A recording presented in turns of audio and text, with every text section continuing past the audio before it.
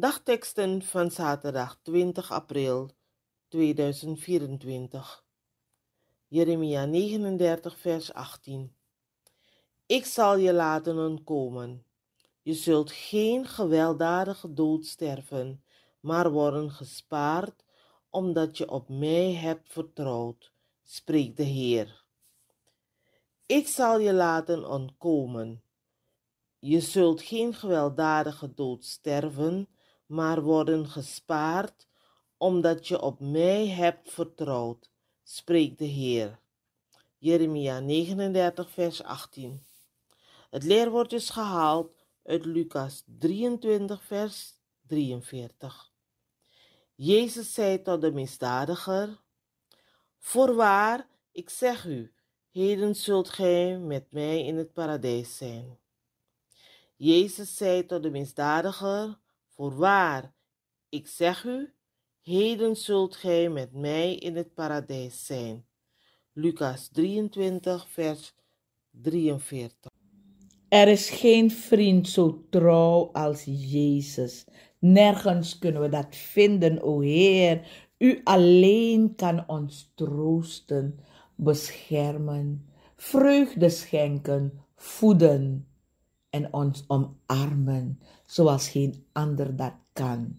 En we willen u daarvoor danken, Heer, omdat wij elke keer weer beseffen wat een geluk wij hebben.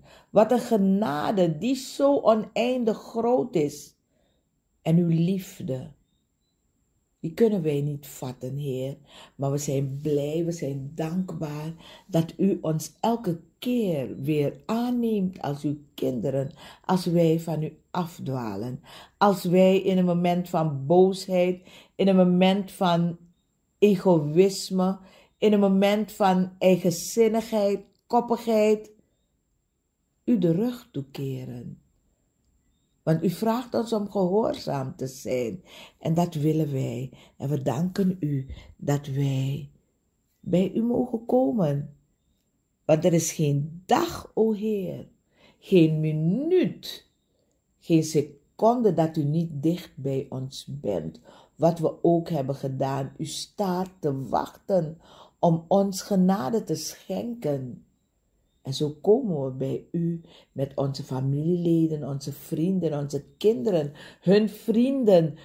En ieder die wij in onze invloedssfeer hebben, maar ook een ieder die daar niet bij hoort, omdat we ze niet kennen of omdat we er geen aandacht aan besteden.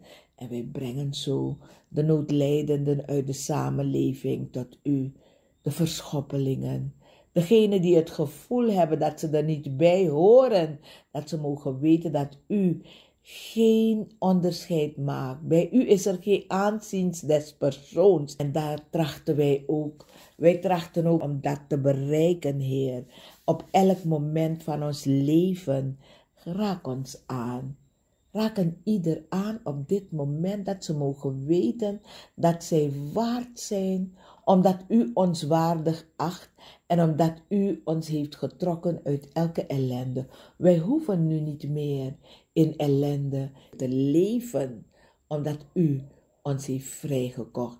En u voorziet ons elke dag van wat we nodig hebben. Help ons om daarnaar te streven. Ook onze ziekten heeft u aan het kruis genageld en we mogen staan op die belofte.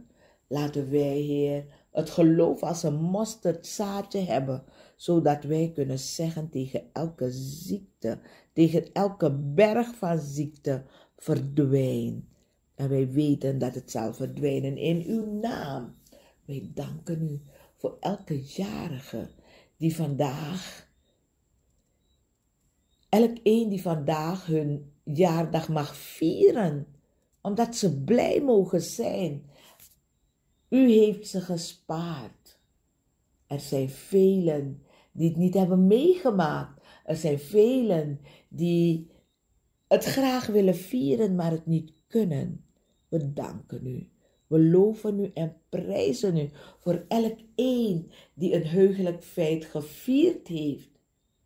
Gaat u met ons, Heer, als wij elkeen aan u geven, de seniorenburgers, wezen en weduwen elk een in een tehuis. Vader, als zij het niet fijn vinden, raak hen aan. Laat uw geest daar zijn, zodat ze mogen weten dat u voor hen zorgt en dat u bij hen bent. We danken u, we loven en prijzen u om uw zegeningen in de naam van Koning Jezus.